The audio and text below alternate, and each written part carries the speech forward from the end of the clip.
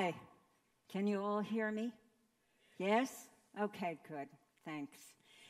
I wanted to share a dream I had decades ago.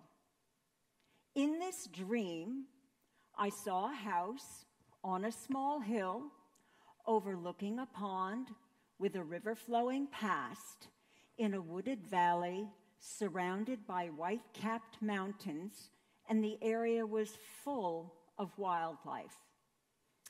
To turn that dream into a reality, my husband and I have traveled around the world, from the Rocky Mountains in Colorado of the USA, to the Hawaiian Islands in the Pacific, to the holy Himalaya in North India. But it wasn't until we came south to the Western Ghats region that we found the place that could turn my dream into reality. It was my husband who actually found the first 55 acres that make up the heart, the very core of what is today SAI Sanctuary. And over the decades, piece by piece by piece by piece, has come into the sanctuary's fold so that today over 300 acres are under SAI Sanctuary's protection. Thanks. Thanks. So now I actually do live in the house on the small hill overlooking a pond with the river flowing past in a wooded valley surrounded by white-capped mountains. The white caps come from the mist and the clouds during the monsoon season. And the area is indeed filled with wildlife. This, then, is our home, SAI Sanctuary. But we share our home with all the different species there, whether they live in our rivers and our ponds, or whether they fly through the air like the birds and the butterflies. With some butterflies, you don't even realize they are butterflies because of their camouflage until they open their wings, to various kinds of insects, including some that have some pretty amazing camouflage themselves, snakes, highly threatened species like this Nilgiri marten, rescued wildlife that is brought to the sanctuary for release back into the wild, predators like this rare leopard cat, and larger predators, and larger still. We also have a lot of prey species and grass eaters like this little mouse deer, and then larger and larger and extra large, and jumbo size. We share with them all, and they share with us. So as the wildlife plays hide and seek with us in the forest, we're reminded that the wildlife need forests for their home. But sometimes we forget that the forests need the wildlife just as much. They need the wildlife in order to recycle nutrients, to protect them from parasites, for pollination of flowers, and for propagation of trees through dispersal of seeds. The key propagator and protector of the forest is the elephant. Recent studies have shown that elephants are absolutely vital, crucial to protection and spreading of our forest cover. And the reason why is this. This is fresh elephant dung. And if you look closely in the dung, you'll see those seeds there. The dung is filled with seeds. Those big white seeds happen to be from the jackfruit tree. And as these great landscape elephants roam through the area, going as far as 100 kilometers in just a couple of days. They deposit the seeds on their way, thereby regenerating the forest and expanding it as well. So we can see how critically important the elephants are.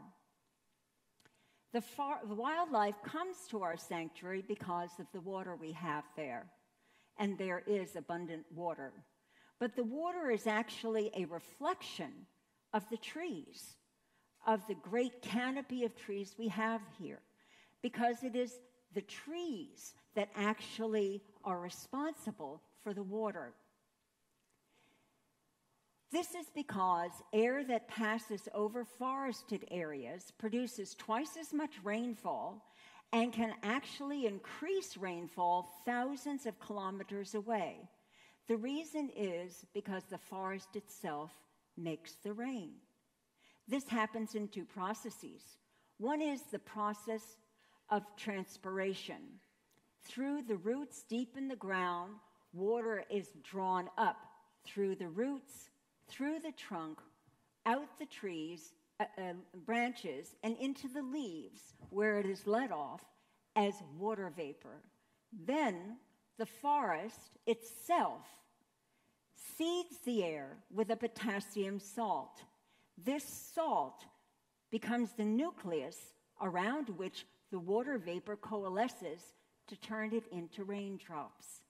This is why we now know that over 50% of our rainfall comes from the forest itself. Now we understand more about the importance of forests. They are literally the cradles of all life-giving water. And we also understand more about the symbiotic relationships between plants and animals and between the various species keeping nature in balance. And when nature is in balance, we have natural abundance. But today, that abundance is under threat. The forests of the Western Ghats are disappearing. Indeed, all of India's forests are disappearing. This is causing a tremendous problem around the world. India is not alone. This is what native forests looked like about 8,000 years ago. This is all we have left today. This is causing ecosystems to collapse around the world, with over 60% already near or past the point of no return. And this is causing a major loss in species, plants and animals. This is what we are in now, is the sixth wave of species extinction. And unlike the previous 5, which were due to natural causes, all of the causes of this wave are our activities. The most damaging of those activities is deforestation. It is the single greatest cause for species extinction, but it is also the single largest cause for climate change. How bad is the situation? We lose 1.5 acres of rainforest every second. And rainforest trees are critical because they absorb 80% more carbon dioxide from the atmosphere than temperate forest trees. Plus, the process of transpiration and the shade of trees helps to bring down temperatures. This is why the UN has said if we lose our forests, we lose our fight against climate change. But as importantly, if we lose our forests, we lose our water. All of us know what kind of a summer we have gone through India.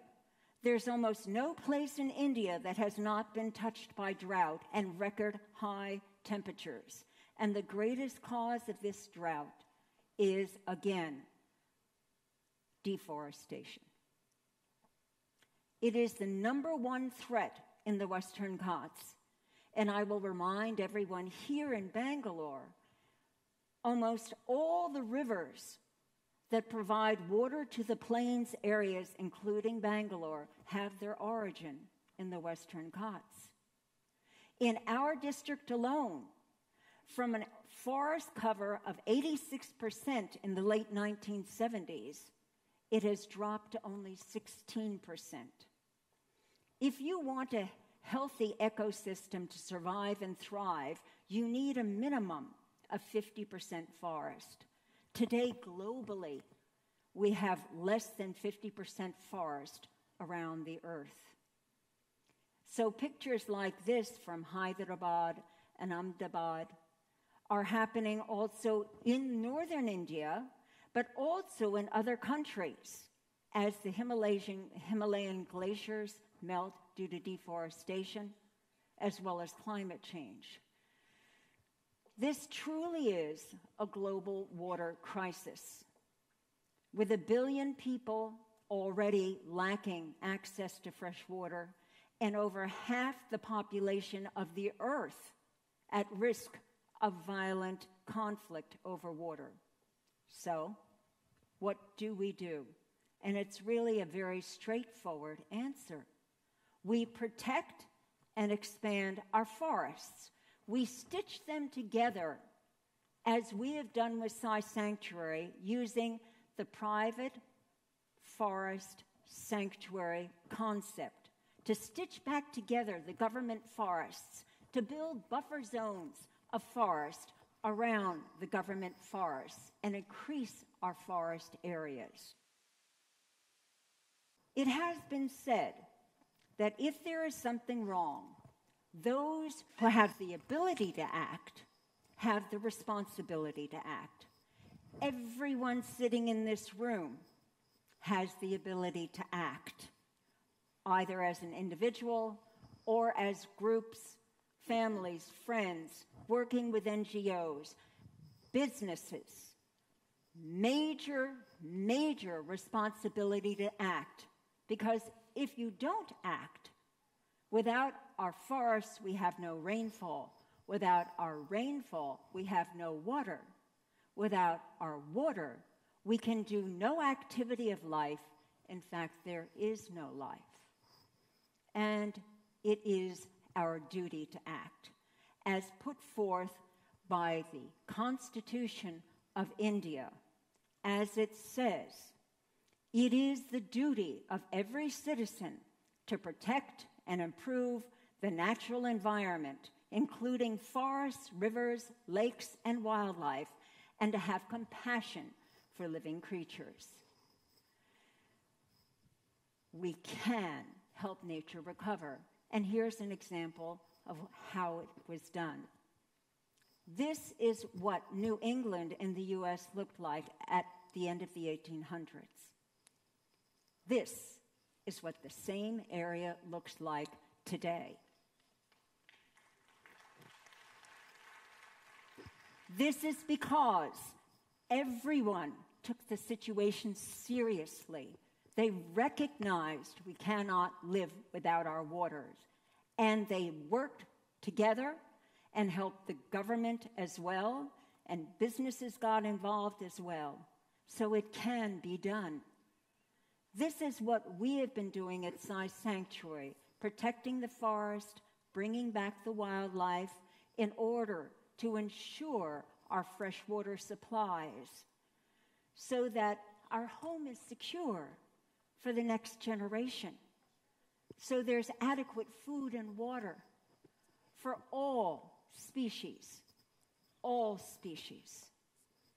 including the next generation of humans as well. I have another dream, and in that dream, I see biological corridors, forest corridors, connecting all the fragments of forest in India, from north to south and east to west. And I see the wildlife moving freely in these corridors. And I see the monsoon rains, the monsoon clouds following these green corridors like green highways, giving rainfall to everyone for every activity of life. And I see these forest corridors going beyond India's borders to join with forest corridors from other countries around the world, regreening and rewilding Mother Earth, the only home we have and the mother of us all.